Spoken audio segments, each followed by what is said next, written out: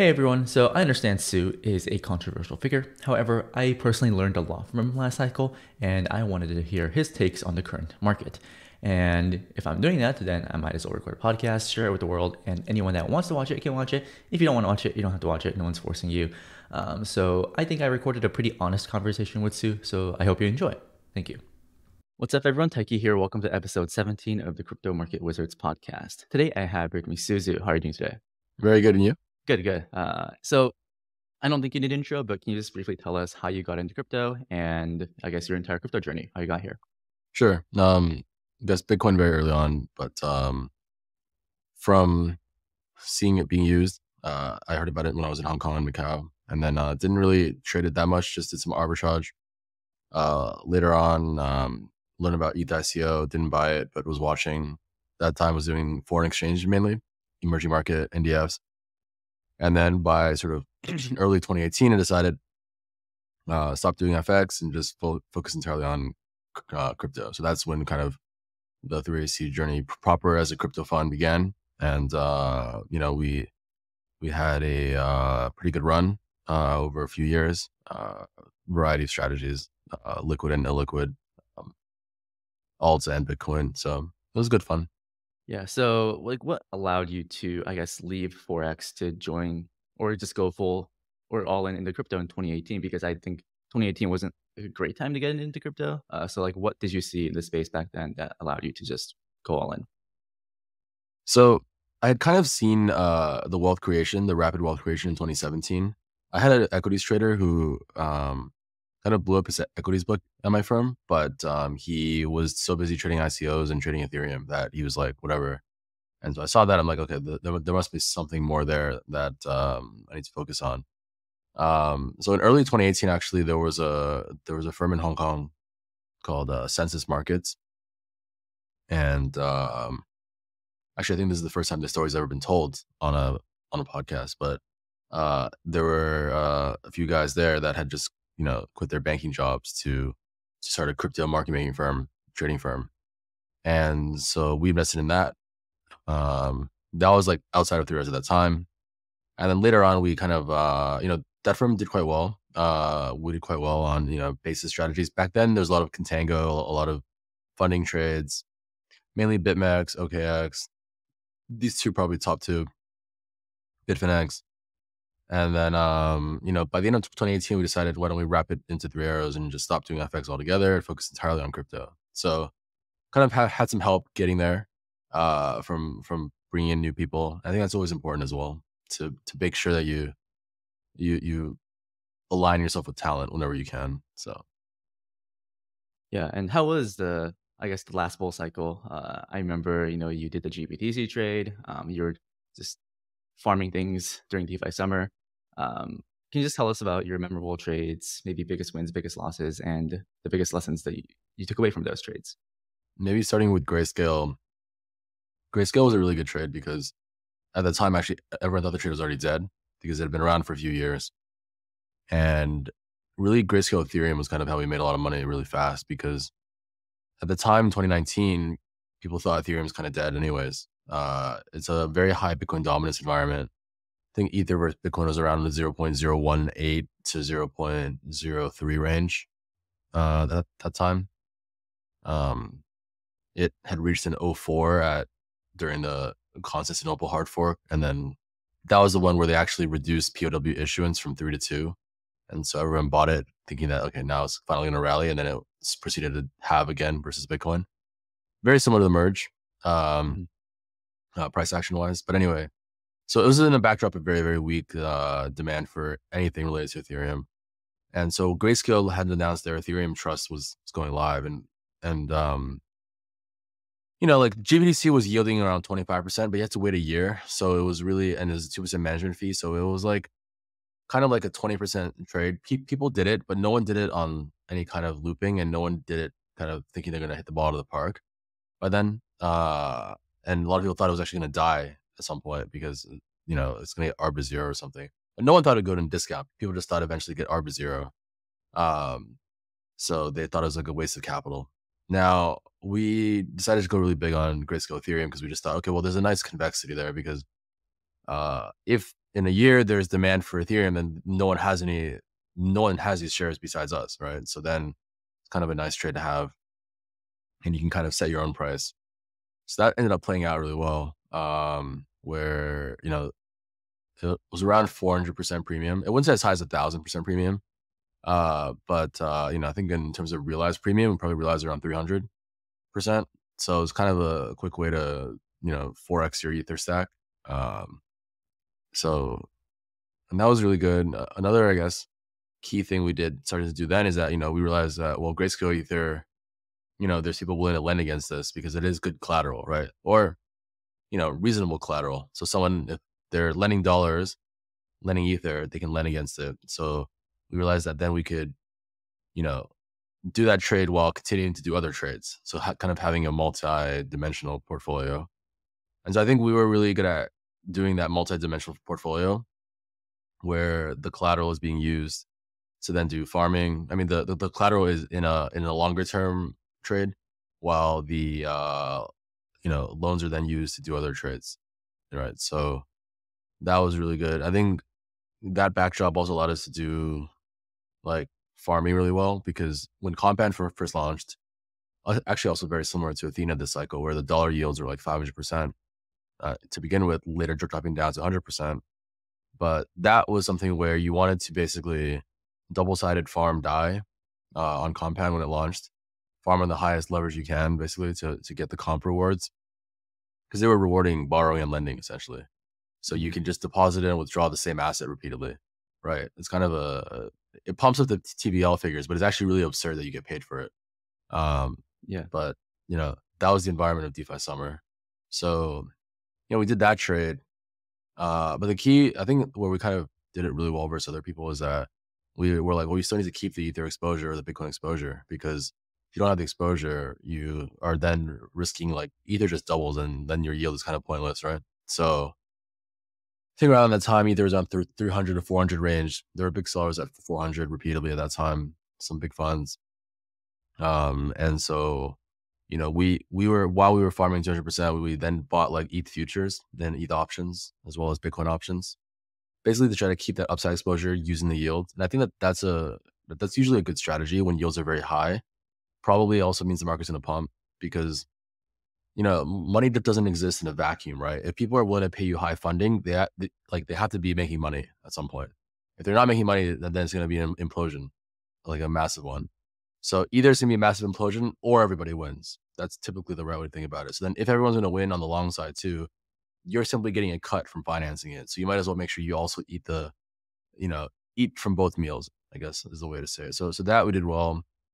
Separate from all that, we did venture. The first was really Deribit, and then we also bought a lot of SAFs under the basic premise that, there was an unlock premium that was happening each time, where because 2018, end of 2018 was so brutal, most people thought these products would kind of die. So you could buy them, and on mainnet, they would already start pumping because they simply shipped, and you could access a wider range of people that would be part of that community. So, Polkadot, Solana, Avalanche, Filecoin, there's a number, Definity, there was a number of these that we did in various sizes.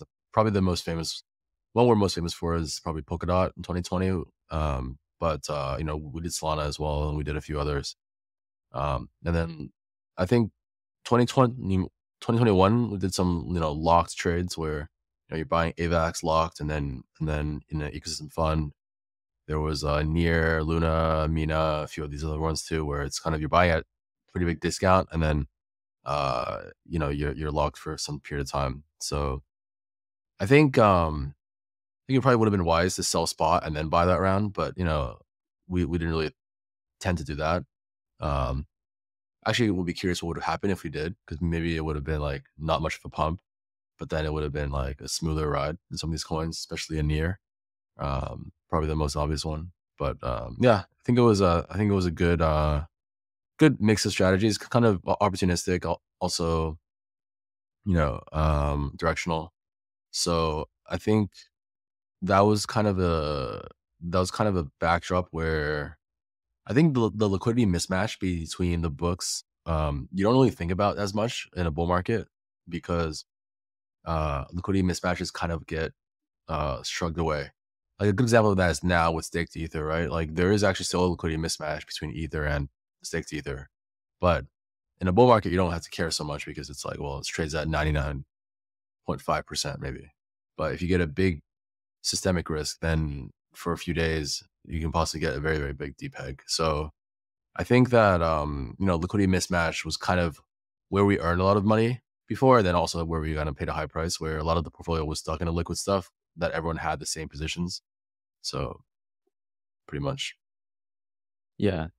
Yeah, I remember last cycle very vividly where I remember you doing the compound trade where no one really knew how to value these tokens. So as soon as they saw TVL go up, the token pumped. So when you were just lending and borrowing DAI and just looping it, it's very reflexive in the sense that, I mean, I did it for Matic as well, where, I couldn't really afford ETH mainnet fees back then, but I just went to Polygon, cheap chain, and then, I taught people how to like lever loop farm.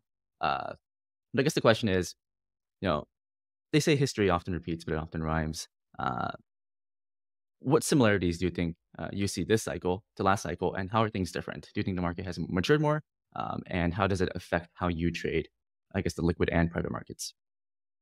I think it's matured in some sense. In other ways, I think the same games get obfuscated or reskinned rather. So I think a good example of that, I think, is lending. I think there's going to be a very weak OTC lending market, but it is starting to come back. I also think that, with ETFs as collateral, that's going to be a lending market that gets quite big at some point at banks. So potentially, if there's huge market collapses at some point, banks might actually be in trouble because they have to liquidate ETFs very fast. But I think DeFi side, people kind of understand that the pool two game doesn't work. So if you try to do that, no one will play it because they'll already do kind of an inductive thinking and say, okay, or reverse induction from the future and say, okay, what is the last step? Okay, it's gonna die. Okay, so then the next last step also gonna die. So it's gonna die right now. So that's why you haven't really seen like Olympus forks do well, or kind of pool two games do well. In general, these kind of crypto mechanism games are just reminding people that it's going to end at some point, and smart money, also wants to be where new money is, right? They want to be where meme coins are. So I think that's one way where I think the market has gotten more efficient, I guess you could call it, in that they don't want to play those games, but then they're also playing other games where it's still obfuscated, right? Like when a meme coin launch, some of them are fair, but of course a lot of them are also, the team snipes the supply, and then there's a whole way that these are done. So I think that the game is always changing, right? But general mechanisms are quite similar. I think in terms of farming, I think Athena is a good example of a very high yield that happened because of basically locking, right? So when you stake in Athena, when you stake USDE, you're getting the perp yield, but you're foregoing the shards, right? You're not getting as many shards, but you have liquidity too. Like you could in theory dump your SUSD in the market. And when you lock USD, it's still 7 days, but you can't sell it anymore. But you get a bunch of shards. So essentially, I think that's a cool design because it's like they're giving you Cirque supply, right? They're giving you Cirque supply upfront to make sure that the TVL grows fast early and gets mind share. So it's it's very well done in that, because the protocol is still undervalued or felt like it's undervalued, what you're getting doesn't need to dump necessarily. And then they make you restake it, right? Because if you have your ENA, you need your ENA to stake so that you get the bonus yield. So it's similar to Pendle, similar to like pretty much everything that Curve, that has had that model. Where these models break down is further along, where that is no longer true, that the coin is cheap enough that someone can buy it on its own. And then it becomes a mechanistic game where it's like, okay, let's force people to buy it who don't really want to buy it, and then make them lose money. And then hopefully it's going to be okay.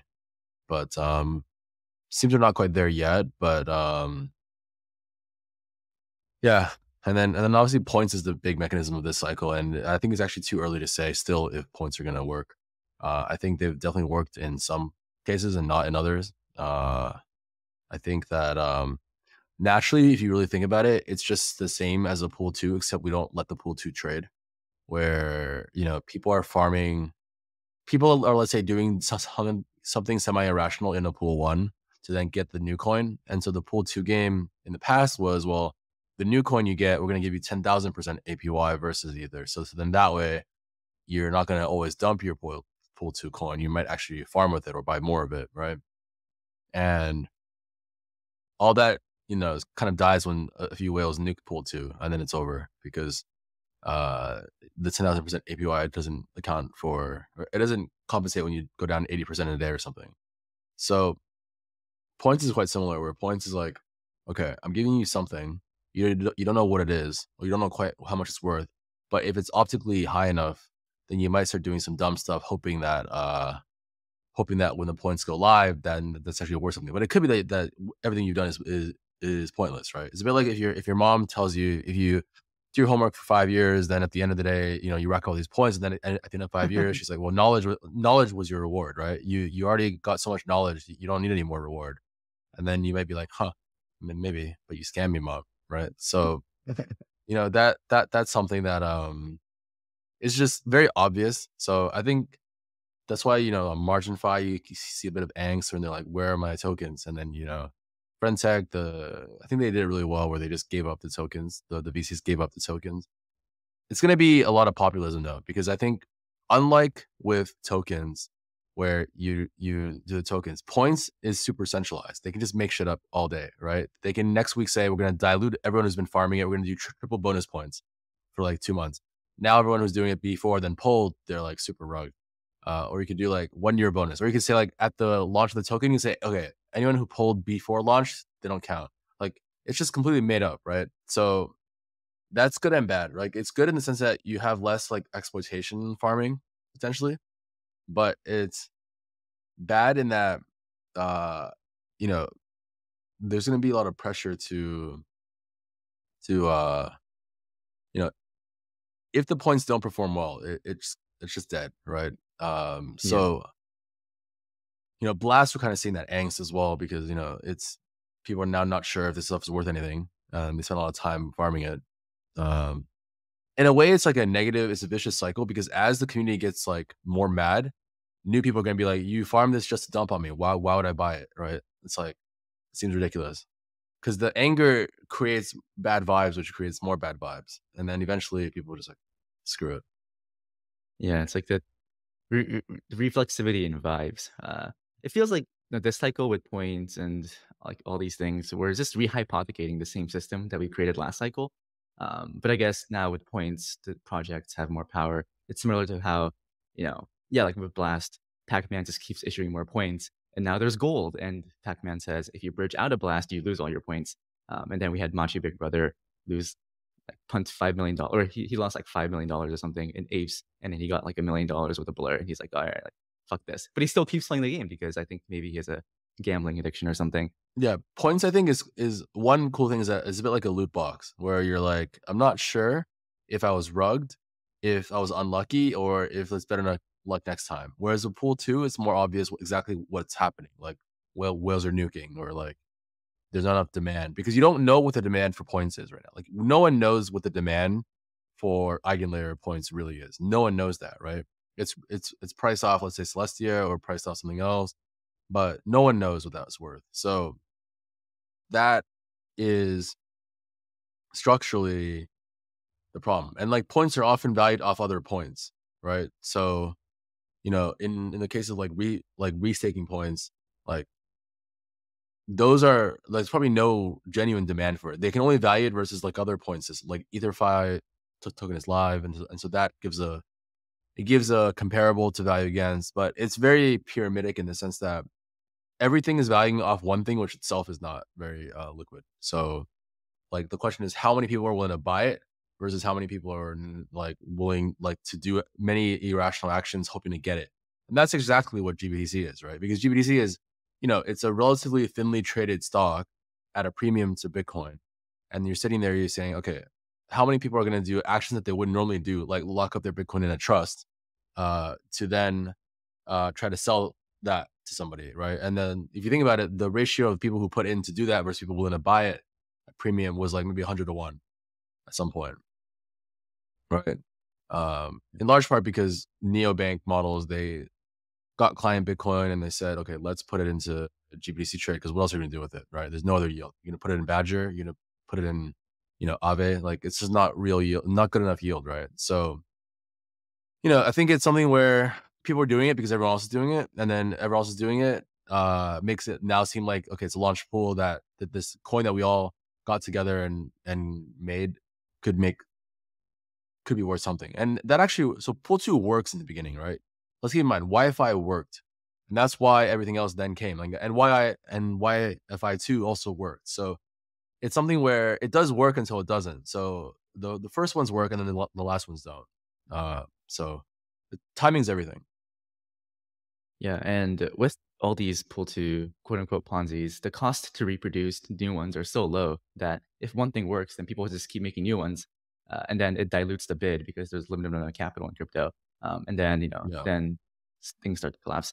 And speaking of a collapse, I do want to talk about one thing you mentioned earlier around implosions, and you entered the ETH trade during a high Bitcoin dominance regime, where each BTC was also hovering around 0.04. And right now, I think Bitcoin dominance roughly around 57%, ETH hitting new lows. Where do you think we are in the cycle? Do you think I think in Steady Lads, a different podcast we did, you said, like maybe we're in early 2020. Do you still think that we're early to mid cycle vibes, or do you think that we're later on? I think it's still relatively early to mid cycle. I think that normies are starting to come down. And I also think that a lot of family office money is getting quite interested in crypto, especially because they don't like the opportunities in TradFi as much. Commercial real estate is in trouble. There's a lot of issues in some emerging markets. And so I think that'll create a big bid over time. Uh, I think that retail will probably come a bit later in the cycle. They're coming, actually the meme coin frenzy is still mainly natives playing meme coins. It's almost like NFT traders playing meme coins. And then, wealth effects from crypto natives trading meme coins. Because if you even look at the type of meme coins being traded, like you ask the man on the street, he doesn't know these memes. In fact, he'll be shocked when you tell him what the MCAPs are. So, Mhm. you know, the man on the street is not here yet to play meme coins, but he is starting to hear that meme coins are back. So I think that's kind of around, because people love analogies, but I think kind of analogy is a little bit broken because you've already broken all-time high before halving, which hasn't happened before. So either it's like an acceleration, and that means we're gonna like also be a shorter cycle, like a left translated cycle, or it's gonna be something more like you know, fewer dips now, and then it's just like less supply, right? So Yeah, what do you think about cycle theory? Because, you know, obviously you came up with the super cycle, and then because we hit all-time highs for having, people are saying, oh, this is going to be a shorter cycle, left translate cycle. Um, how do you think about, like, do you even use cycle theory when it comes to trading the majors and altcoins? And yeah, like how does this affect your views? I think it's somewhat useful, but I think that you have to also take each situation differently because each cycle you have random stuff happening that are kind of exogenous to the system, right? Like 2 cycles ago, it was Ethereum and smart contracts. So if you're trading Bitcoin on cycle theory, it's useful, but you're missing a lot of the point of that cycle, right? And this cycle really is a Solana-led cycle now, if we really zoom out a lot. And, it's actually dragged down by other stuff to a large extent. And then it's a Bitcoin ETF cycle as well. So, I think that is, cycle theory doesn't really account for that kind of stuff well. And I also think that, there's a lot of fundamentals that are shifting on different chains. So I think people probably would be better served by some kind of a broad time-based analysis. I do think that toward the end of this year is going to be an event you want to start selling into, because I think that the likelihood of next year in the spring uh, there being more volatility in all directions, this gets higher and higher, because I think actually right now we're in a low volatility regime still. Like even with this weekend dump, it's still relatively low volatility on Bitcoin. Like we haven't seen a 25%, 30% dips, in part because I think of the unit bias as well. Like when the numbers are very high, the volatility is decreasing, in part because like a $1,000 move now looks like a dip to buy, whereas that's like $30 when it's 3,000. So you wouldn't buy a $30 dip, but you might buy $1,000 dip, even though percentage wise it's like the same, right? So that's one cool thing about like a very, very high unit price, which is that it just feels like you're buying dips, even though it's like small percentages. Uh, that's one reason why I think Bitcoin's up for me either, actually, because Bitcoin, like the dips, like, would you rather buy a $1,000 dip on Bitcoin or a $100 dip on Ether, right?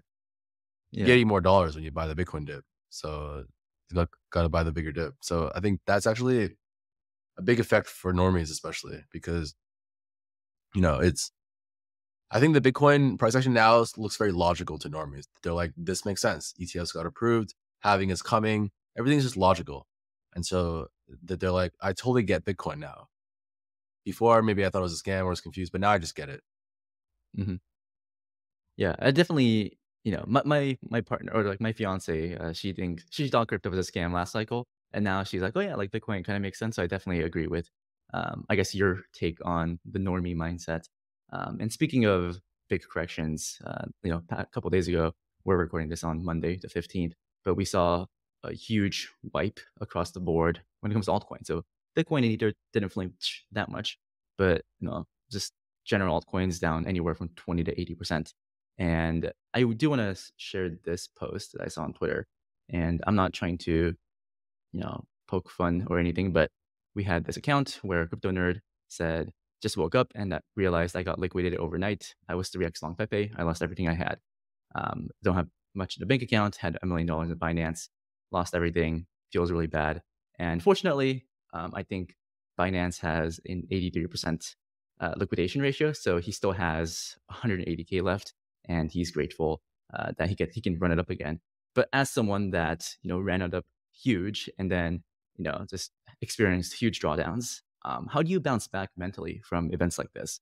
And after or I guess people watching this, maybe they drew down 10 to 80% depending on the type of altcoins they hold or they held. Uh, you know, yeah, how do you bounce back after these wipes out these wipeouts? Do you just keep chugging along because you still believe in the cycle? Yeah, like how I do you mean, if mentally you bounce read back after the that? if you read the Market Wizards, the like TradFi version, pretty much all the big traders have had big blowups early in their career. It's just a matter of when it is and how it's done. So I think that um there's actually like a pretty high correlation with having blown up a few times and being plus EV. It's simply a misestimation of how high the EV is relative to the risk of ruin. So risk of ruin is something that is harder to price on a daily basis because whenever the day doesn't happen, then you're like, oh, it doesn't matter, right? So I think that like know that it's part of your journey, I think, and also know that it's not a big deal at the end of the day, right? Like uh if you think about like simply Jesse Livermore, he made and lost a billion like 3 times. Um, like it's not a big deal, right? You just do it 10 times if you want. You can do it 100 times. But the thing is like the key is to learn from each time and then make sure you know don't like get greedy and try to like win back your losses fast and like regroup, figure out what you did wrong, figure out if your process is wrong.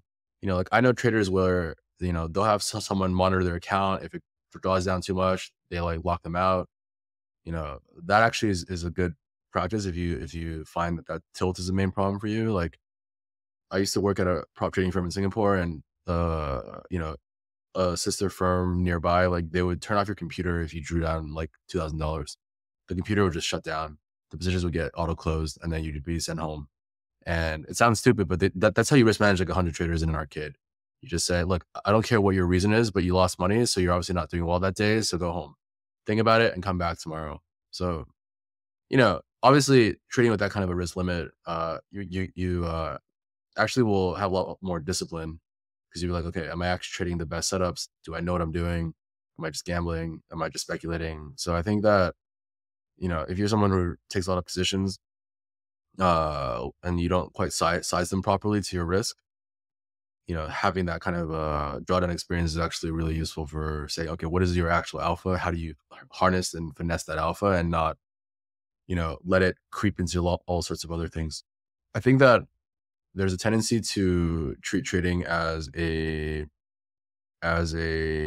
sport, which I think is the right way to think about it. Like, it's less so of a game, actually. I think to think of it as a game is actually a mistake because yes, it's a game, but if you believe it's just a game, you won't take it as seriously as you should. Whereas if you think of it as a sport, um, you know, think about it as something that you're continuously getting better or worse at, based on what's happening. That requires your mental focus as well, and requires your physical focus.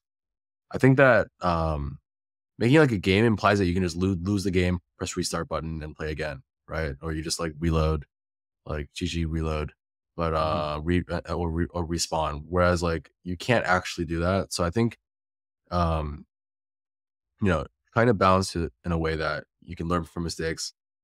You can risk manage appropriately. I think that that's really important. But at the same time, like assuming you do end up blowing up, a big account, uh, I've known so many people in crypto who've ground back from like losing like 90% plus. Like I know at least 100, I think. So that's part of the beauty of crypto, which is that it just takes one, or especially at smaller sizes, it just takes one or two big ideas to make it all back. And actually, it's like the hard times make tough men thing. It's like, having had that, you're supposed to then, grind the trenches. I mean, how many posts have we seen like last couple of months ago where it's like, I lost it all on FTX, everything went a liquid. I couldn't get any access, but then I made it, I've regained my FTX highs and more.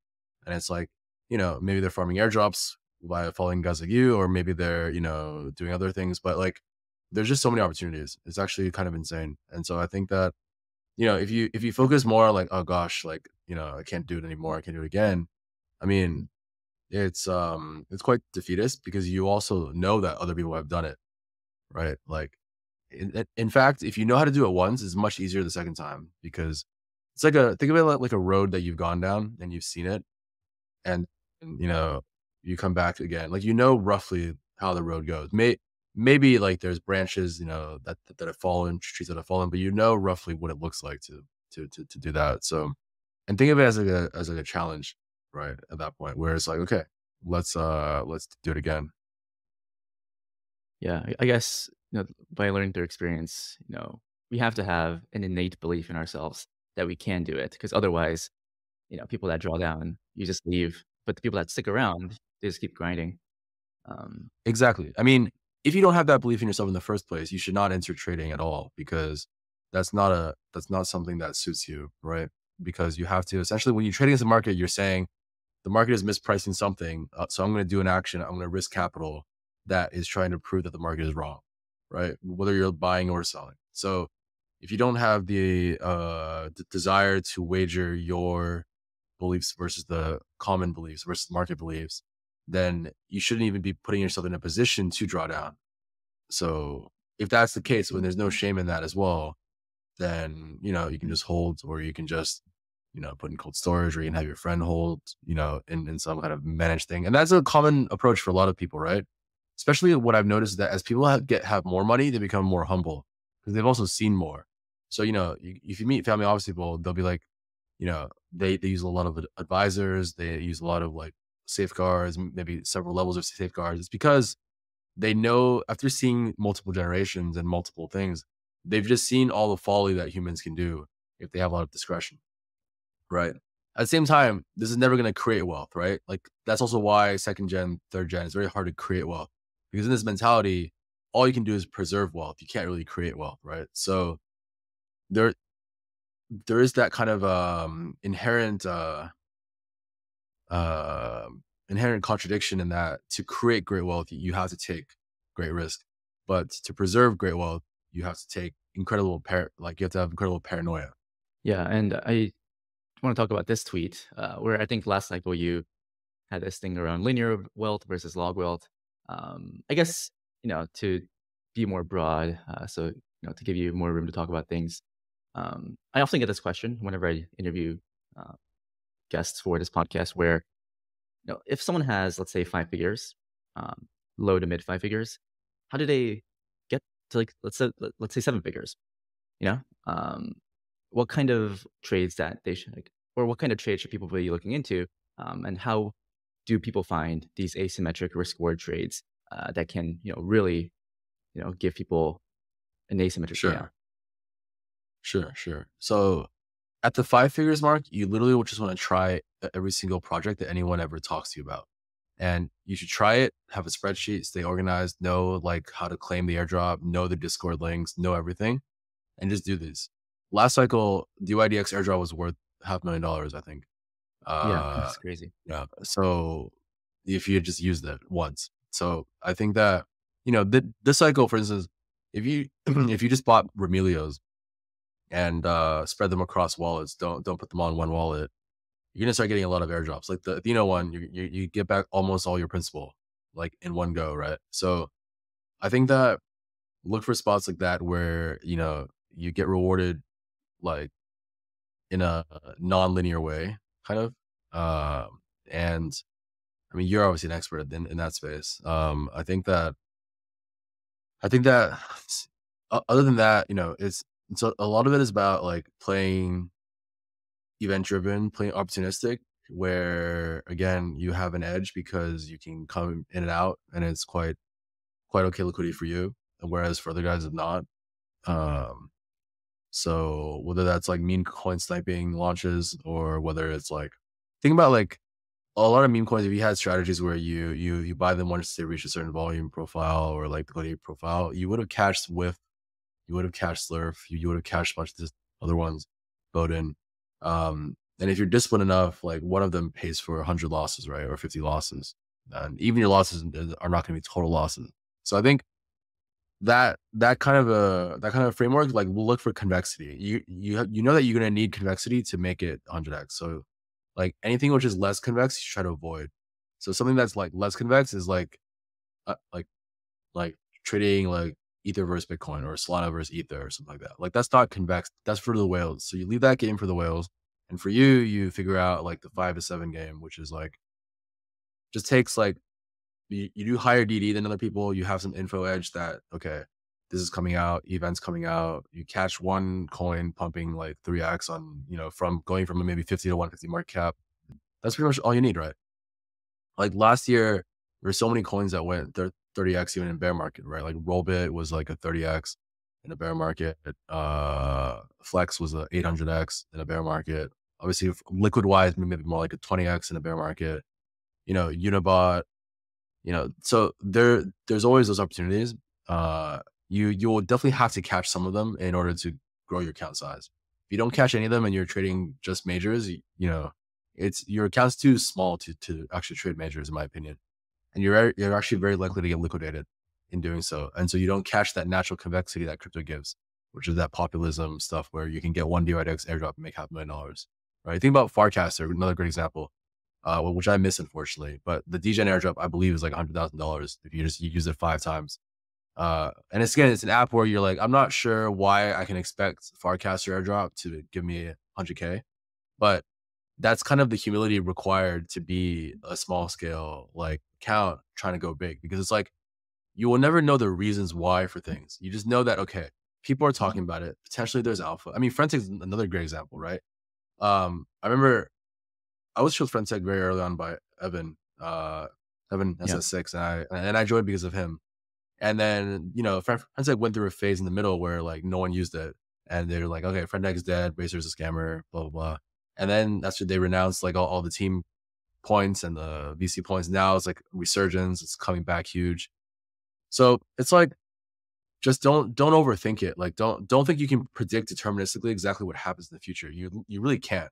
But you want to put yourself in a position where you're doing things that if they worked and they made sense, people could say, of course that makes sense. But then you don't actually know that it will happen. You can do maybe 10 of those things and most of them won't actually happen. But the one that does, it'll pay you a lot of money. And the ones that didn't, they don't even cost you money. Like if you sign up for these things, it doesn't cost you much money either. So um yeah, stay humble, basically. Yeah, I think this is why poker players do really well in crypto. There's this element of pattern recognition. Um, it's like I have one analyst that like farmed Jito Soul across I think like 10 wallets, spent like 15 minutes, and he got like a 100K airdrop. I was like, "Oh my god." Yeah. I was like coping so hard because I can't believe I missed the Jito airdrop. And then immediately after I saw that, I started to like stake Tia across a bunch of wallets. Because I mean, I Nice. had no expectations, but I don't have to risk that much capital. I can just spread it across a bunch of wallets and just wait for things to come. Yeah. And then I got like the Dime airdrop, which was really big. And you know, obviously when you're doing these things, you don't really know if it's going to happen, but you want to put yourself in a position to succeed if you do get lucky. And I think that's Yeah. kind of the mentality you have to have when you're trying to run up a low, like let's say 5 to 6 figure portfolio to a Yeah. seven. Yeah. Absolutely. There's a venture component, like the venture mentality too. Like if you ask venture guys, they'll of course show you their bags, but they'll also say, look, I also know that most stuff will fail because that's the structure of venture in the first place. So they're actually extremely humble in that they don't say, I know this will for a fact succeed. And then ironically, for a lot of like higher leverage perps traders, they'll be like, I just know Bitcoin is going to pump. Like I know it, or I know Mhm. that Ether is going to dump. Right. And then so that element of humility is very much needed for convex exposure, because to be able to have convexity in your portfolio like that, you have to uh like ironically, it takes more humility to hold a coin for 100x than to just sell it for 5 or 10x. Because if you are very certain that you're like, okay, I know it's top because of these reasons, and then do it. Whereas if you're humble, you might say, I don't I've already been up on this coin. I don't know why it will keep pumping, but I'm humble. I'm already in the trade, and I have no reason to, let's say, let the market do its work, kind of thing. And so, because the problem with like over certainty in those aspects too is that you'll inevitably fall bias to psychology. You will basically be like looking for reasons to do something, and the thing about the market is that whatever you look for reasons to do something, you always find them. You can look for reasons to either take off or add or close. You can always find those reasons. So if you already have an implicit bias of what you want to do, then overvaluing reason versus let's say a more stoic venture like process is is really important. Uh, like that example that you gave, right? It's like it takes very little time, but it takes humility to do so. Because if it was a waste of time, you'd be like, I wasted all my time splitting across 100 wallets. I'm an idiot. But if you're humble, you're like, whatever. Probably waste of time. Maybe it's not. Just who cares? Just do it. Right? So Yeah. Yeah. yeah, That's literally the expectation I had. I was like, fuck it. Like, I'm just going to do it.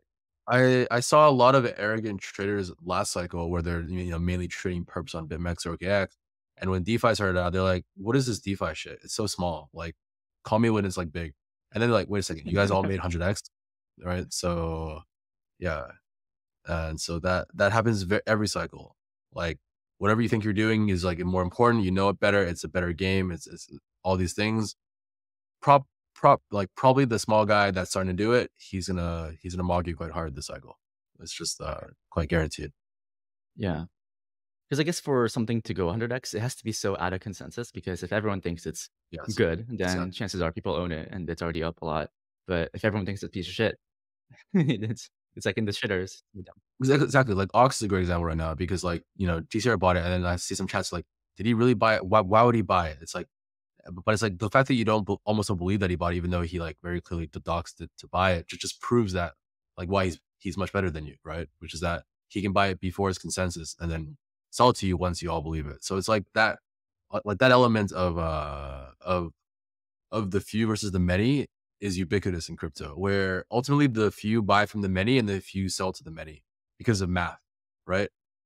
Like there's this notion people have like that everyone can sell the Dogecoin 69-cent pump like top. Actually, only a couple people can sell it. Everyone else has to buy it for that pump to be the top. And then the bottom is the same. For that to be the bottom, many people have to sell it. Only a few can buy it, right? So you want to put yourself in a position where relatively few people are doing something. And then when you sell to the many. And then when you find yourself doing things that everyone is doing, know that that has negative alpha because you are likely providing liquidity for someone who did the same thing as you, but just way earlier than you. Right. So that few versus many is a thing you have to always think about. Like Good example is like if you buy ETH into the merge, like you are now very much part of the many. The people who like bought ETH like 6 months before the merge, they're gonna sell them to you because they did everything the same as you, except that they did it before you, right? So you don't want to give that kind of like time edge to people. You want to be in the time edge. You want to be on the razor's blade of the time edge. Yeah. And that makes all the difference. Timing is everything. So Yeah. And I think this is why I think the markets are becoming more efficient, because I think Lido topped 2 months before Chapella. And I think L2 tokens topped a month or two before EIP 4844. So people buy in anticipation of the event. And if you're buying because, oh, EIP 4844 is happening in 2 weeks, people are going to buy my bags, then you are the exit liquidity. So you do have to predict these narratives and rotations, because absolutely. A great analogy to TradFi markets is like index rebalance, right? So in the early days of index rebalance, so index rebalance is like, S&P 500 or MSCI Global or FTSE, where, there's like 100 stocks in a basket, right? And based on some criteria, as companies do well, they get added to the basket. They get added to the index. When that happens, there's a set, criteria list, some public, some not, so that they can't exploit it. Companies can't exploit it. But basically, they'll have a announcement, and then they'll say, okay, in 60 days, we will add this stock. And then you look at the performance of these stocks going into the we call it the addition date. So there's like announcement date, addition date, right? And this is one of the biggest data arb trades in the world for many, many years. It still is, where people are saying, well, how do you trade stocks that are about to go into this big index, right? And in the early days, like these stocks just all moon into the index, like going into the addition date. And then they moon even after the addition date, because now it's like part of the basket continual flows. Later on, people started to predict what stocks will go into the index.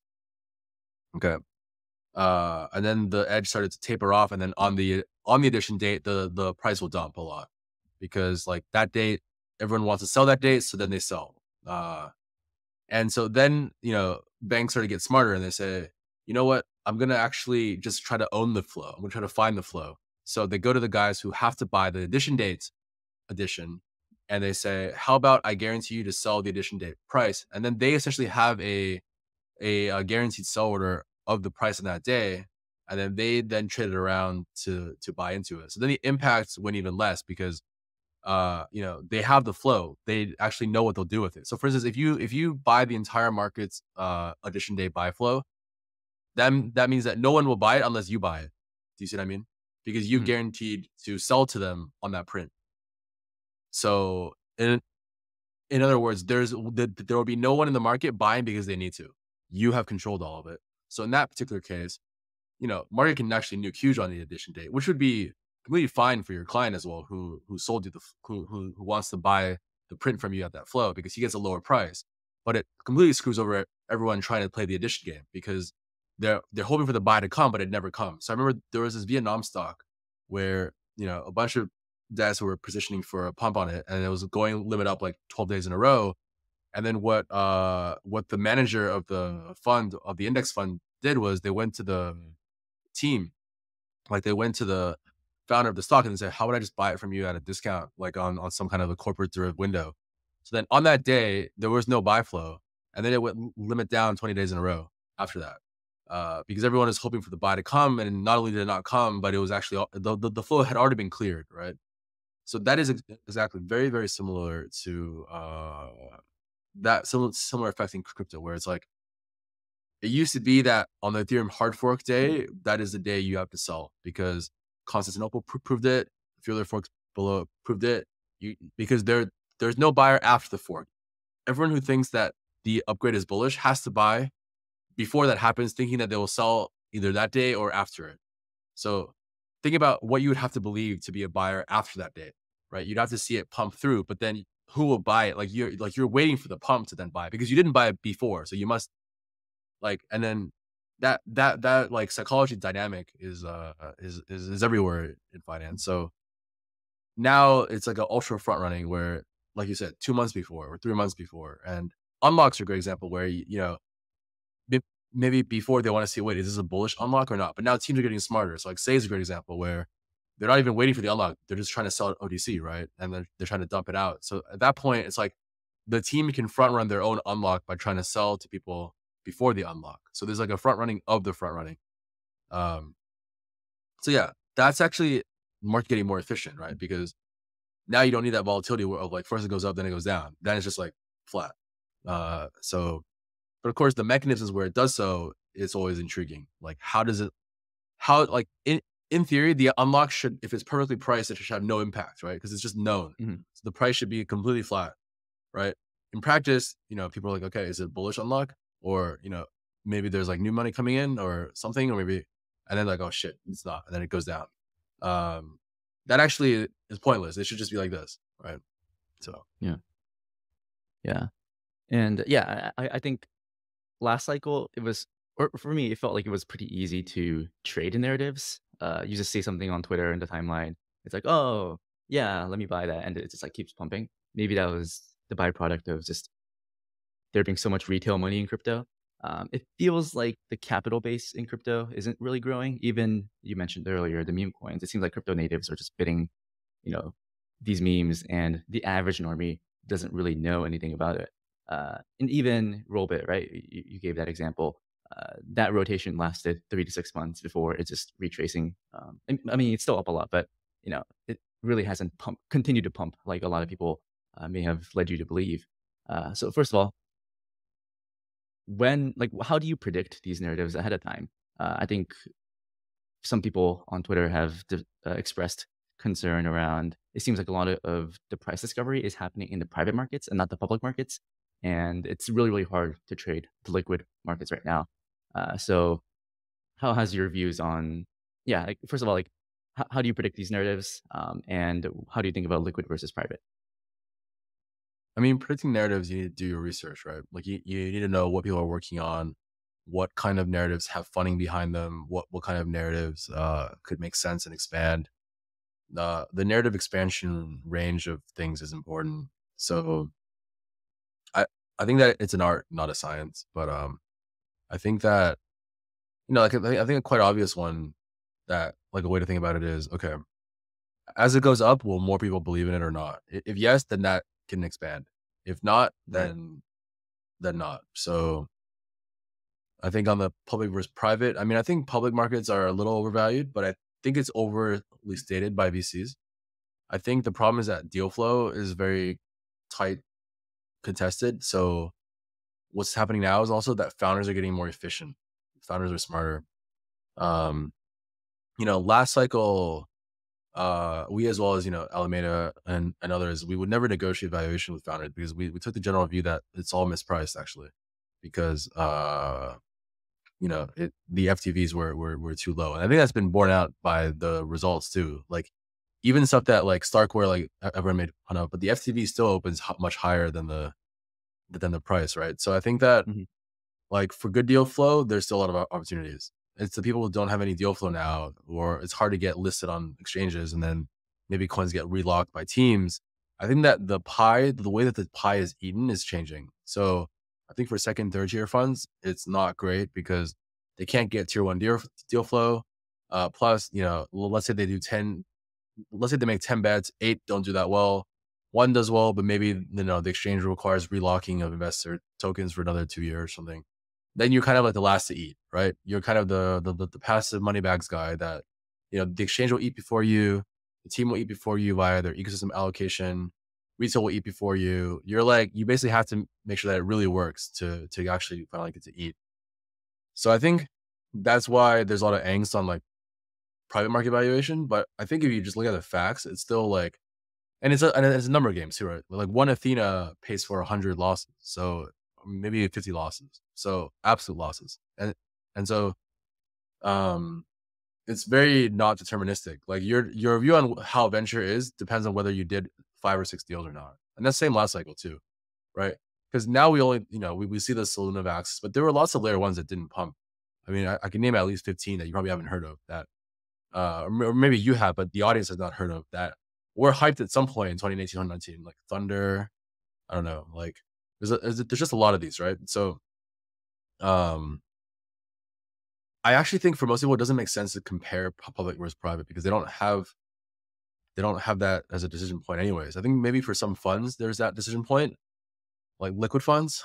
But again, it's like, think about ICOs, think about CoinList, right? The stuff that you could have bought on CoinList, almost all of it did stupidly well. And the only problem is that the allocation is too small, right? If you bought Flow, Right. I think it was like a 500x, can't remember. Like, it was a known strategy that you just like get all your friends to KYC on CoinList and then just buy every launch, right? In max size. It's free Mm. money basically, because they're just they're hoping that this is a community distribution. So I think I don't know if you consider that public or private market, I guess, and maybe that's more like pre-listing kind of dynamic. But in general, there's a huge alpha in buying before the exchange liquidity, because there's a whole set of people who buy new coins when they come out as a Pascal's wager. So if you can produce a new coin that can get to the platform that's on, that'll create that new inflow. Same as an index rebalance. They don't care what it is. They're just like, okay, new coin, I buy it, gamble it, I try it. So that public-private gap will always be there because of those flows. And also because public people prefer wealth. I mean, the private people, they prefer wealth. They will not, no one likes to do a project, do everything, and then like, let's just like price it and design it so that the people who just bought it will lose money. Like that will never happen, right? Like, so they're going to change all the numbers so that at least investors are up on paper. Then once they're up on paper, is the question is, can they actually get out? Probably not in many cases, but if they sell SaaS, maybe they can. If they hedge with perps, maybe they can. So they they'll let investors go to the wild and leave that up to the winds, but they still structurally have an edge because they are in before liquidity event. I think that public markets they have good opportunities, but it's very extreme distribution. Like many alts are now down in the year. Many stuff that was hyped has not gone up at all. So depends on what you're good at, I guess. Yeah. It definitely feels harder, at least in the public markets. And now I want to pivot the conversation to more psychological, because I think you're known for those cryptic tweets that is very thought provoking. But I'll first start with this question. I think when I've interviewed people on my channel, a lot of people said that people look up to you or looked up to you last cycle, and because you demonstrated that it is possible to make it.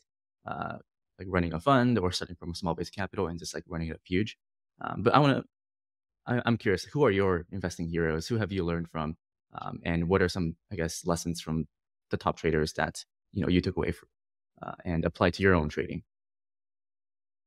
I think Soros is a big one. He emphasized that you have to have a 3D thinking model, like a 3D portfolio, a 3D model of how markets are behaving. And so he talks about how, they'll have a foreign exchange overlay on top of an equities position, on top of a commodities position.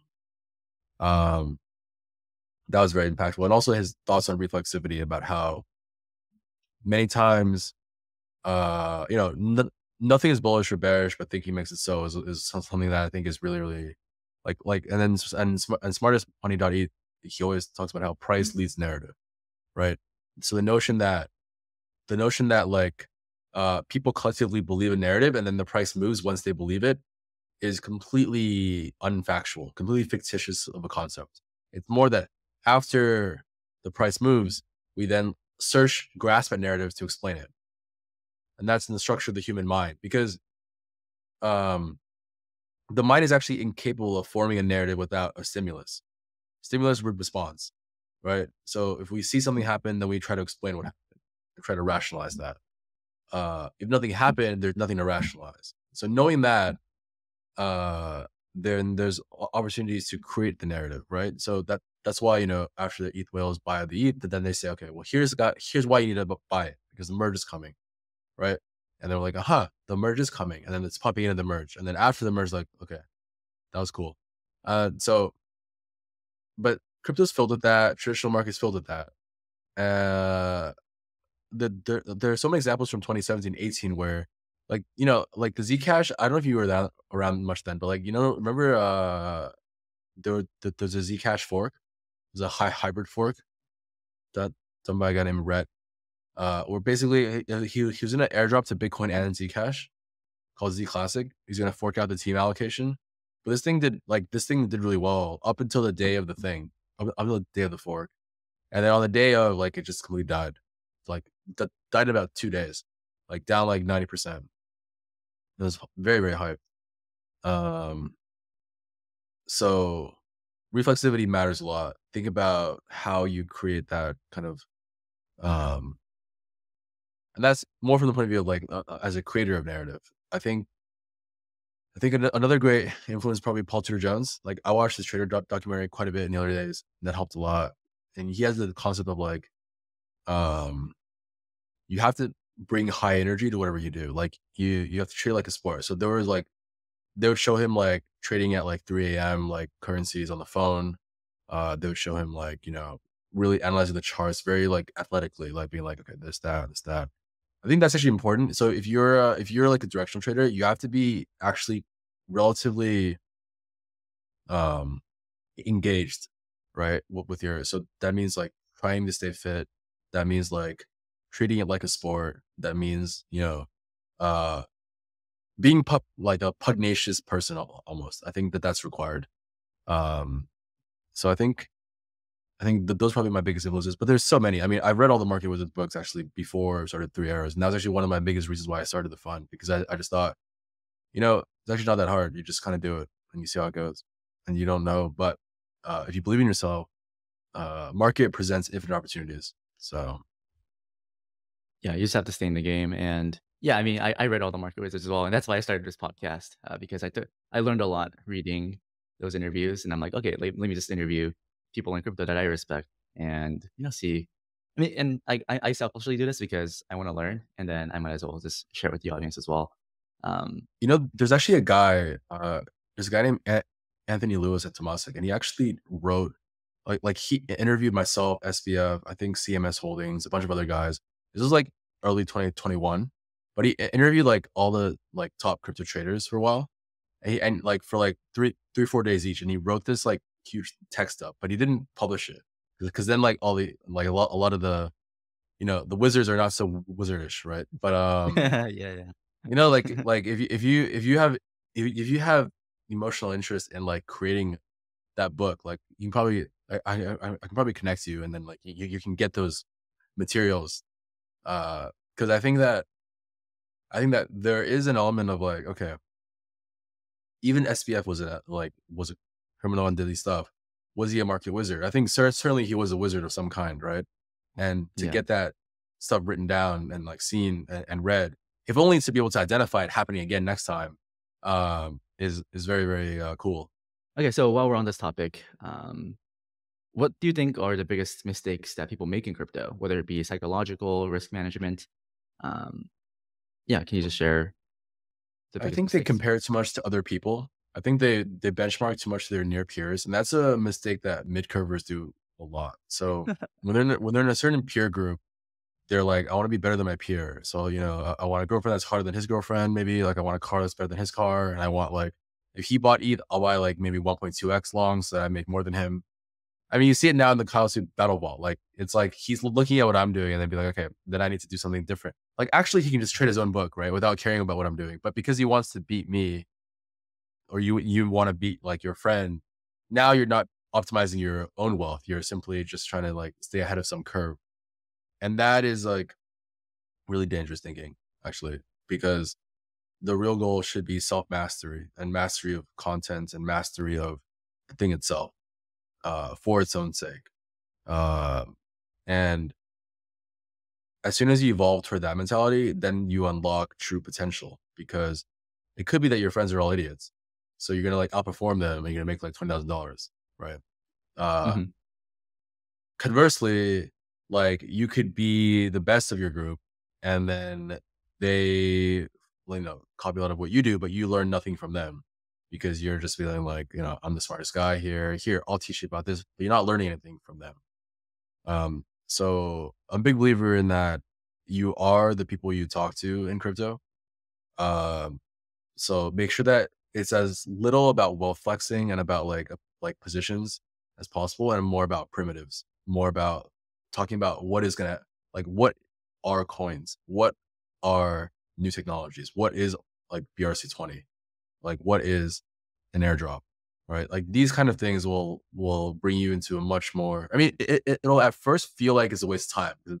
It'll be like, what coin what coin did he buy at what price? Can I do it too?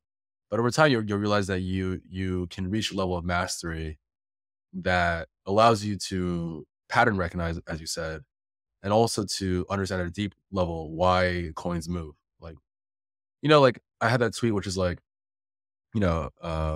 alt BTC, like, I think it might bottom. And then the guy at the conference was like, you're joking, right? Like whales decide when it bottoms, not guys like us. And so it's like, it's something where crypto is powerful in that if you tweet good stuff, like whales will DM you and ask you why you think that.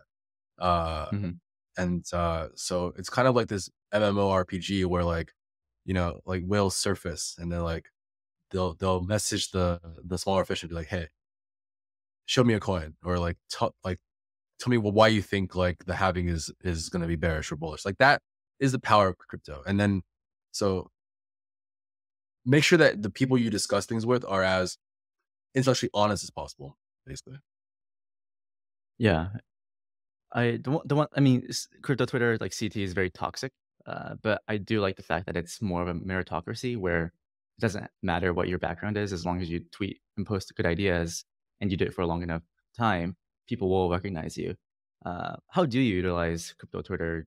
Do you think it's mostly just noise? I think it's not that toxic actually either. And I think the way to think about it is like it's just like a frat, right? It's like a hazing Yeah. ritual. So you got like, you know, uh I think for people from different cultures, or maybe they don't like understand internet culture, they think of it as like, wow, this is like a cesspool of like, you know, uh this or that. But I don't think that's true. Like I think that 95% of people on CT, they're genuinely trying to learn and they're trying to share thoughts. They're trying to show you their bags, but they're also trying to learn which bags to buy. And I think that in almost all cases, like reading CT selectively, unselectively, it will make you a better trader. Um, the problem comes when people start to use it for too much socializing and not enough like actual knowledge harvesting. I think that when it goes more into socializing, then you have to make sure that you are getting uh, out of it something that is improving your trading and investing. And especially in bear markets, this is extremely important because you don't want to be one of the many, right? Like if you're part of the many instead of the few, then you can just read CT and get FUD out of your bag. You like withdraw from Binance, go max short BNB, and you're like, okay, FTX collapsed, now Binance. Because that was a common view, by the way, in early 2023. Very, very common view. No one dares talk about it now. People all pretend that they didn't have that view or it didn't happen, but like it did. It was a thing that happened, and it was mainly a CT narrative, actually. Because if you ask normies, I don't know a single normie that thought Binance was going down. Yeah. Like not one. Because you just ask him, people like, where would I go? You're telling me to go where now? Like he'll Mhm. look at you like you're an idiot, right? So like just it's a good way to like a good trick is to ask yourself, what are normies thinking right now? Like wake up, say like Normelia, what are the normies thinking? If that happens, like do normies care? If the answer is no, then you may be in like a bit of like a whirlpool like narrative, right? Mhm. And sometimes coins, I've seen a lot of coins overly cater to CT at a huge detriment when they could have just gone with a more mainstream narrative. Like last cycle, there's coins that went 1000x that you never heard of on a CT, right? There's coins that did extremely well that very rarely get discussed in that context. So, especially coins on BSC, but coins on many exchanges really. Um, so there's a possibility of like all becoming poor together if you discuss with a lot of people, and then there's a collective desire for poverty. That actually Mhm. happens very frequently on CT. But I think it's a net useful way for you to meet people, for you to like build up a brand, build up like how you think and share that. Like all the best ops we got were from Twitter, right? Like we basically, I mean, I started from a 800 follower, I had 800 followers in of 2018. So I remember I went to the Huobi event in December 2018. That was right before they shut their office after just having spent 3 million to renovate it because of the bear market. And I said to the guy, "Hey, follow my Twitter. I'm trying to build it up. I have 800 followers." So when we have 800, then each person I met, I was just like, "Follow my Twitter, because that's like like +1 each time, right? It's like Yeah. and these guys just thought I was insane. They're like, why are you asking me to follow your Twitter? But I think by mid 2019, I had maybe 6,000 followers, and that was like 8x growth. And then for a while, there was this meme of like, will my follower count grow faster or slower than Bitcoin? And then at some point, your follower count just like moves, right? Because you're so on and so forth. So I think put out your true ideas, grind it. Like don't treat it as like a sprint. It's a marathon. Life is a marathon. Uh, so while it's true that CD is toxic, like you can also just mute people, right? Like and don't block them, because maybe one day you like want to like listen to them, but if you block them, maybe they reblock you. Then you have to DM them. It's like I made the mistake of blocking too many people at one point, and then when I had to like get into GCs, like group chats on Twitter, like 6 people have to like unblock, reblock, unblock, and it's just a bit of a hassle. So I recommend just muting. If you don't like someone, just mute them. Later, if you get added to a chat with them, then you can just unmute. No one ever knows. So Yeah. Then the next question I have is, what are some biggest misconceptions about the crypto market that you see people talk about? Um, yeah, biggest misconceptions. the biggest misconception is that the goal of crypto trading is something other than something other than very doable and very simple. I think that people overcomplicate it a lot, and they also try too many different strategies. Find what your edge is, find what suits your personality, and just do it. That is how you make a lot of money. Trying to do what everyone does, like in terms of like, oh, that guy did this, I wish I did that. That guy, that would never get you anywhere, because you don't. Even if you can copy that specific trade, you can't copy the way he thinks about it unless he lets you invest in him or something. Mhm. So, um, keep it simple. If you're a long cycle trader, you can just like trade every month or so, do a rebalance. That's probably enough. Um, and then you'll miss a lot of intermediate moves, but you don't care, because that's what you're focused on. So, uh, Yeah, I think it's the saying is, he who chases two rabbits catches none. It's like the yeah, master of none. Yeah, jack of all trades, master of none. Um, exactly. you just have Exactly. to understand your own personality, right? A lot of people, maybe they're not cut out for altcoins, or just certain types of trading. So maybe they're better off airdrop farming or just DCing, which is not that exciting, if you think about the types of trades people flaunt on crypto Twitter. But you just have to be self-aware and understand what is my edge, and like, what is your edge? Do you think, is it crafting narratives, the balls to go max long and weather the volatility? Yeah, what is your edge, you think? I think at its core is like talent. I think I'm very good at identifying talent. So last cycle, actually, most of the best ideas are not even, let's say, originally my ideas. Just that I hear about it, we discuss it, and then we do it together. That was true for DeFi, and Arthur Chong really kind of, Arthur Chong and Andrew Kong kind of really brought me into DeFi, um, with synthetics, and then later on with Wi-Fi, and with Grayscale as well. We were also kind of, you know we did the trade like in the right sizing, but the idea generation comes from other people. I'm a big believer in young people, because I think that in general, if there's a room of people, the youngest one probably actually is the highest alpha. And that's quite different from like in traditional markets where the oldest guy maybe is the highest alpha. So you want to listen to the elder and everyone else doesn't speak. In crypto, like you want to find the youngest guy who's in the game and be like, what coins are you buying? Like, why are you buying them? What's the narrative? What are you watching? Like that is how and that's the same with Web 2, right? Like a lot of Web 2 VCs that I speak with, they're like, they'll ask 16-year-olds, what are you doing on your phone every day? What apps are you watching? And the answers will shock you quite a few times. So I think that's always been my edge, like being very open-minded, being very willing to listen to all forms of knowledge, generally believing in this kind of few versus many, right? In the beginning, very few people will understand, let's say, the chain link, and they'll maybe see a call and be like, this is a scam. And maybe they'll do like a Zeus Capital. Here's my short thesis, right? Or, Yeah. but that is where the opportunities are, I think. And that's something that I've always believed in part because I think I'm a big believer in the outsider who creates value, as opposed to like it's made from within consensus and institutions. Um, the average normie, he believes that innovation comes from within institutions, right? Or from within the establishment. Whereas most crypto people, especially early crypto people, they believe that it's the opposite. They believe that all innovation comes from outside the institutions and eventually becomes institutionalized, right?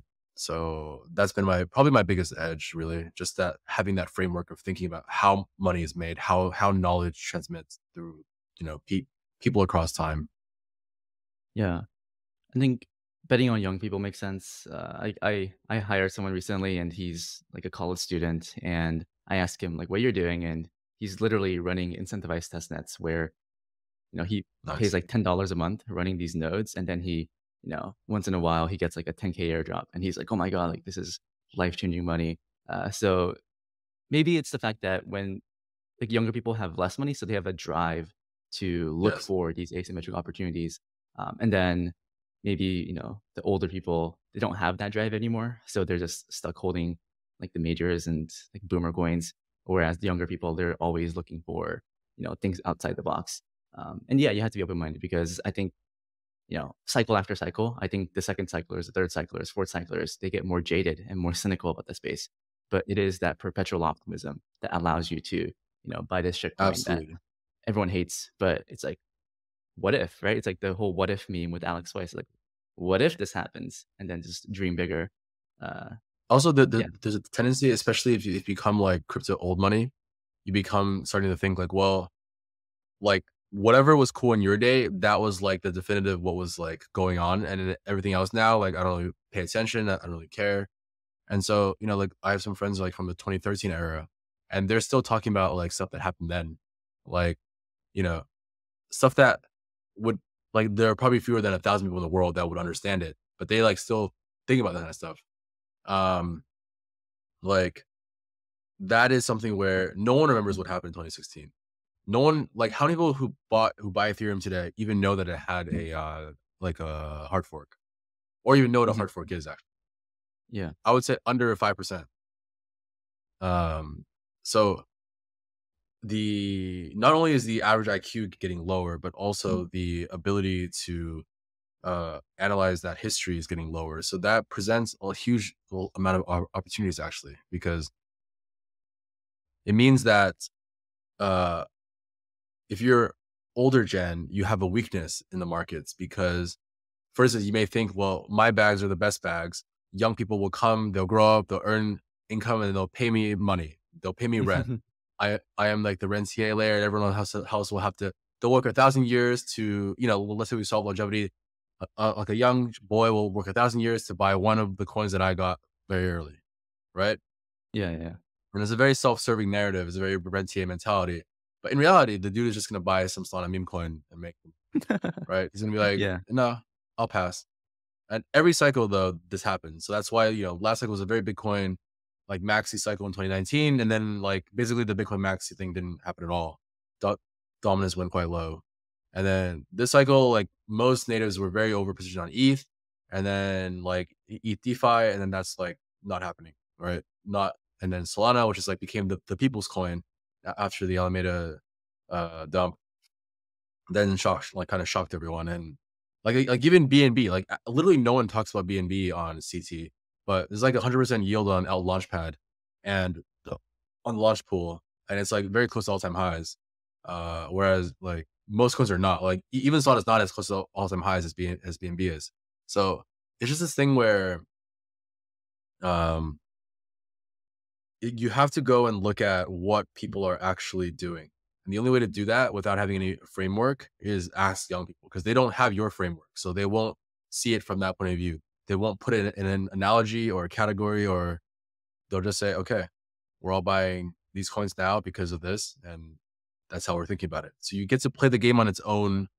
I remember in the beginning of DeFi, somewhere people were like, "Oh, this has already been tried before. Like, it won't work. It'll be hacks, or like there's no volume, like there's no usability." And I think what they miss is that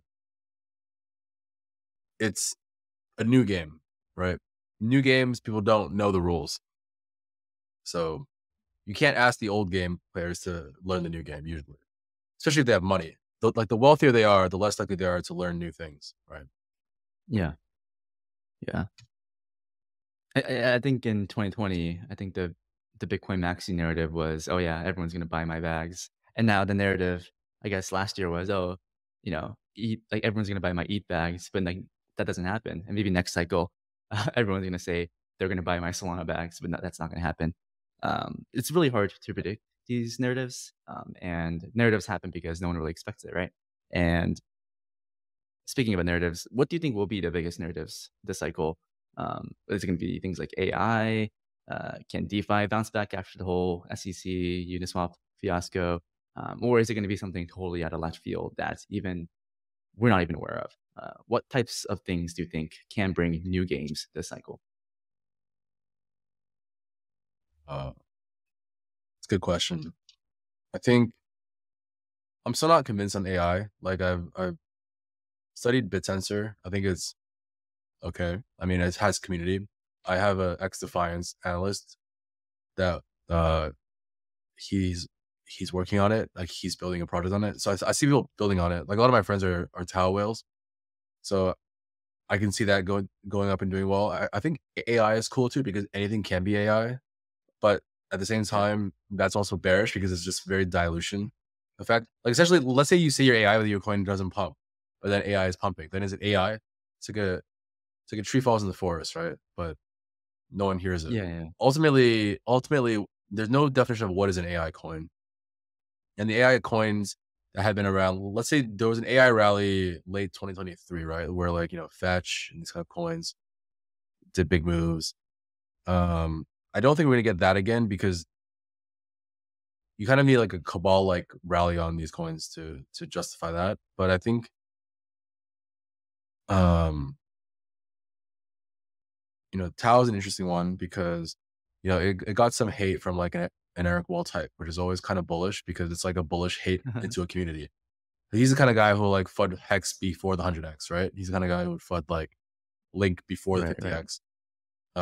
So like actually I got interested in Tau specifically because of the FUD because I was like, okay, this sounds bullish. It's kind of like when I FUDed Rune and then Rune went to 6 cents and then went to $20. So Yeah. yeah, it's bullish FUD. FUD is always bullish, almost. I don't think there's anything I would like, say this is gonna be a narrative. I think Ox obviously will be a huge narrative this year. Uh because Ox ultimately is I mean, it's both like a social token as well as now we have a product behind it. And also, it's kind of like a it's kind of like a 3AC Ether Rocks. Think about it that way. It's like owned by like 3AC Alliance whales and has had a big flush out from the highs and gets some stuff going. I think like you want to look for these idiosyncratic coins in general. Stuff that can go 100x and people will be like, have to buy after 10x already. Like you don't want to buy something where after 10x's, you already know who's going to sell and like why they're going to sell.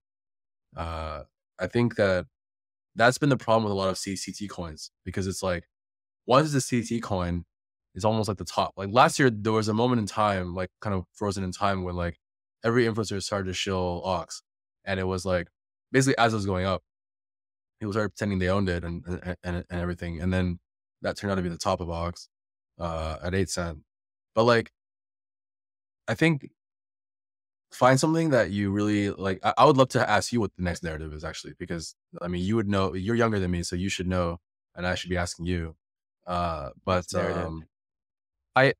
I okay, so I think that points trading, like wallet trading, could be interesting, right? Like if you can right now, Whales Market, you're collateralizing points trading, but what if you can just trade wallets? Like you can so I have a friend who built that. So you can basically buy and sell the wallet itself. Uh and I think that then you can borrow against the wallet. So you could, for instance, farm a bunch of points in a wallet and then you could sell it to build that tech on EVM. Uh Not really a narrative, but it's something where I think that enables some interesting behaviors. Uh, it could actually bring about the end of the points um, stuff where, like, I mean, for instance, let's say on Hyperliquid you were licked, but then you have like points still, but you want that money to then trade with, but you don't have any collateral to like short points with. Right. There's a way you can transfer that kind of tech. That would be really interesting. I don't know.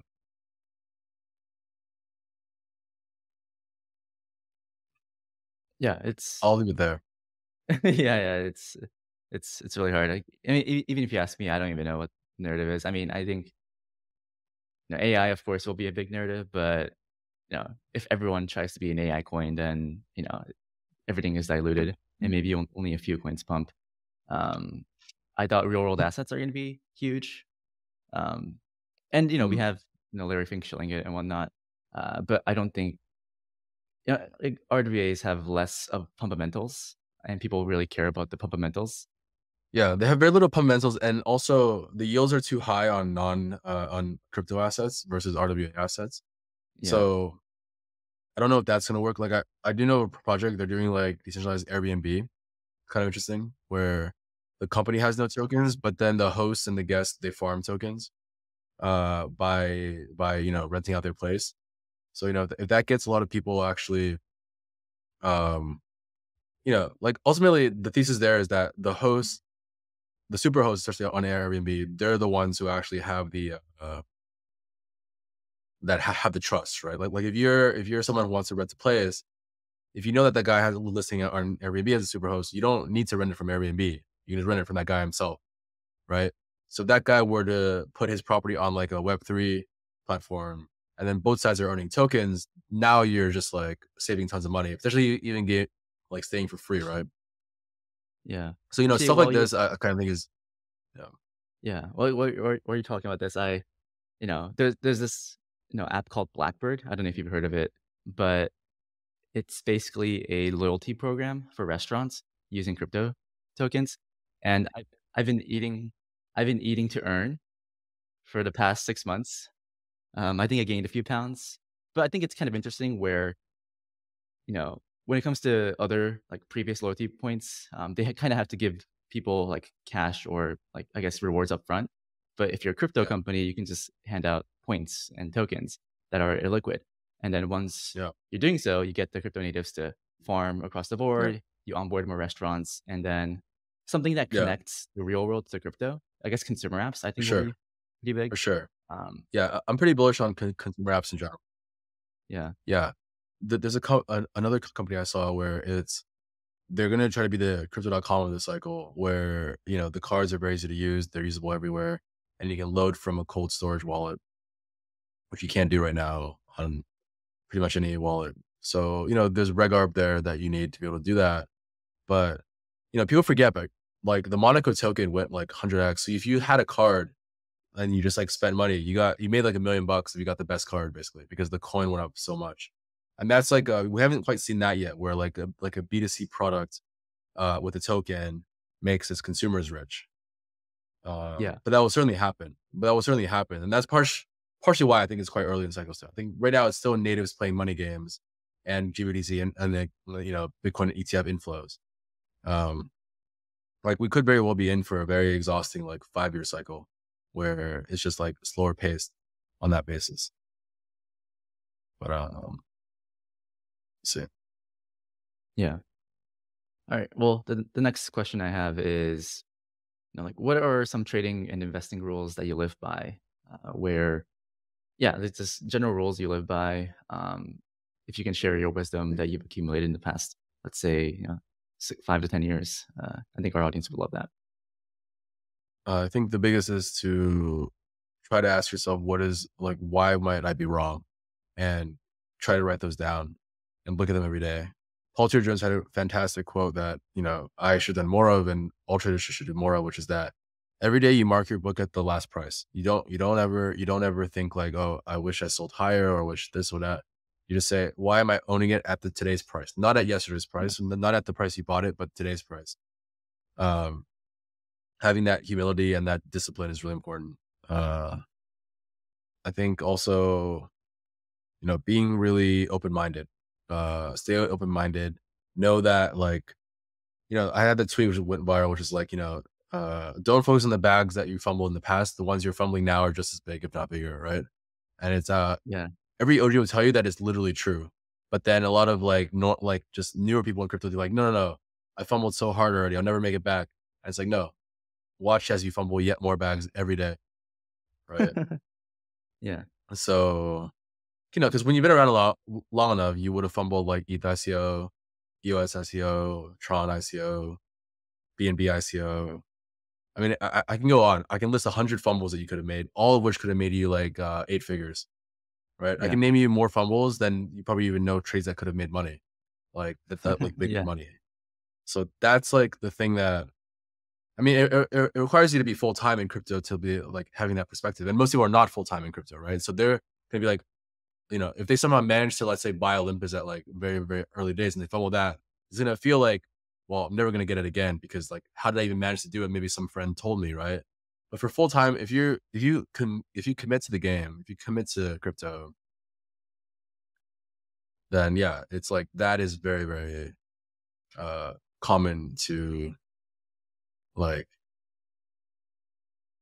There's just so many fumbles like we're doing right now, even like just to have like a podcast, you're already fumbling I huge know. bags somewhere, right? That's why we got to end it soon. It's just fumble nonstop. But no, it's like it's just literally it's incredibly difficult to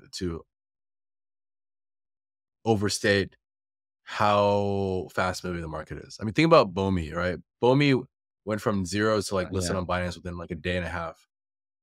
So if you were just like taking a flight, you like missed the whole thing. But it's not to make you FOMO everything, but it's to make you realize that like not to stress too hard over what you fumbled before. Next time try to have a framework to not fumble it.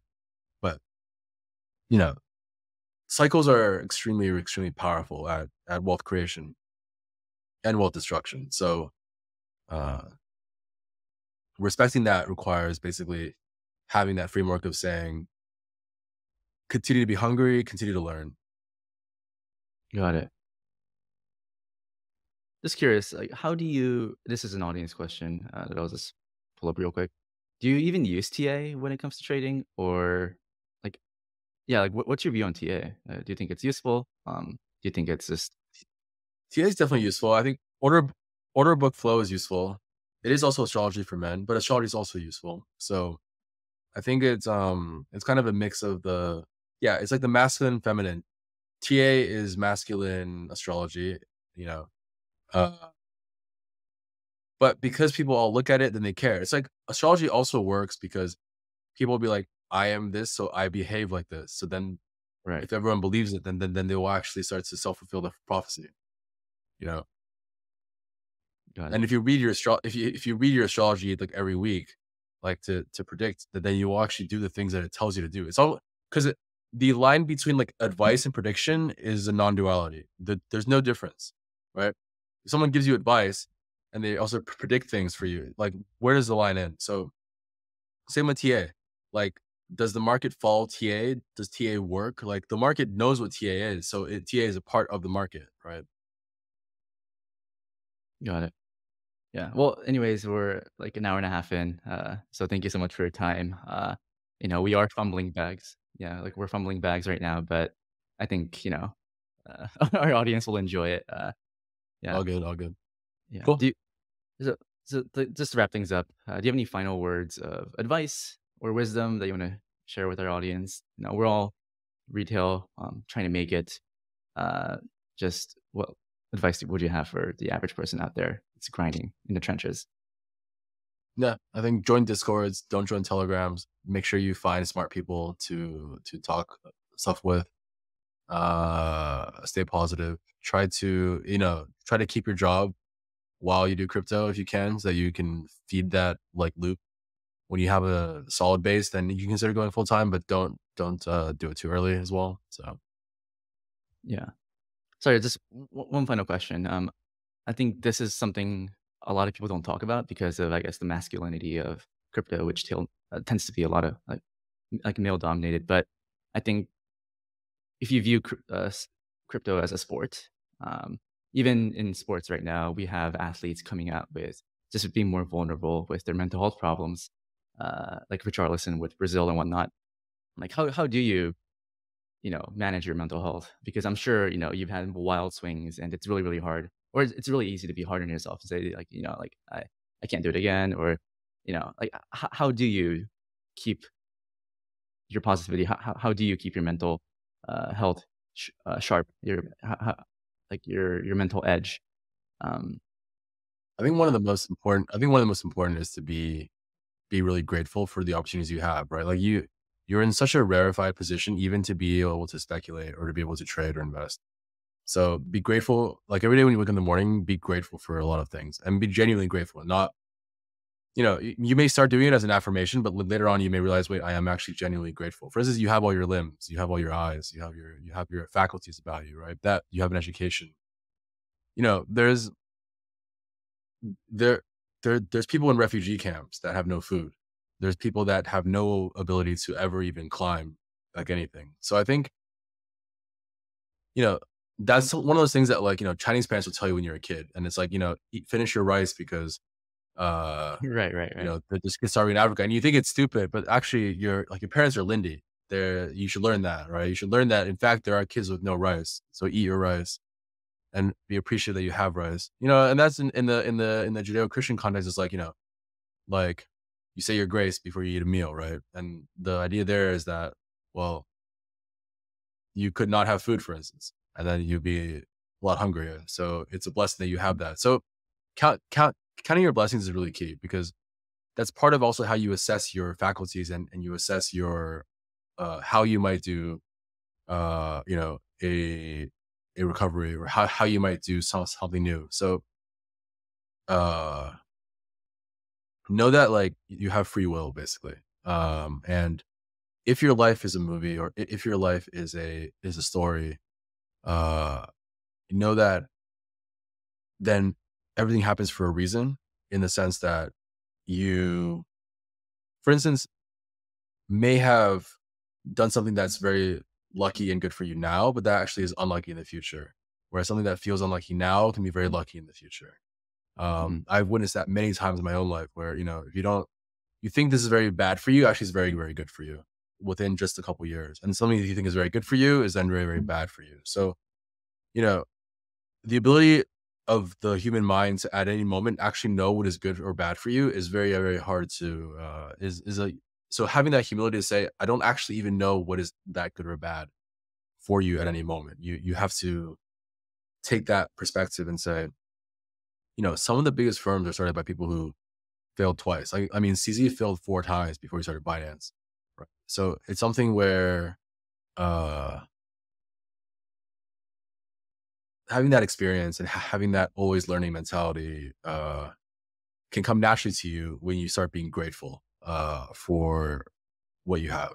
So Yeah, and even with, like, the whole Market Wizards books, most traders yeah, interviewed, they're just blow up once, they make a bunch of money, they feel they have an ego, then they blow up, and then yeah, they hate for sure. themselves, but they just keep going. Um, anyways, yeah, thank you, Sue, for your time. Uh, yeah, I think our audience Cool. will get a lot from this. Awesome. Yeah, yeah. Any All right. final Take words? care. All good. All good. Yeah. Alright, Thanks for having me. awesome. Yeah, All right. Take care. thank you.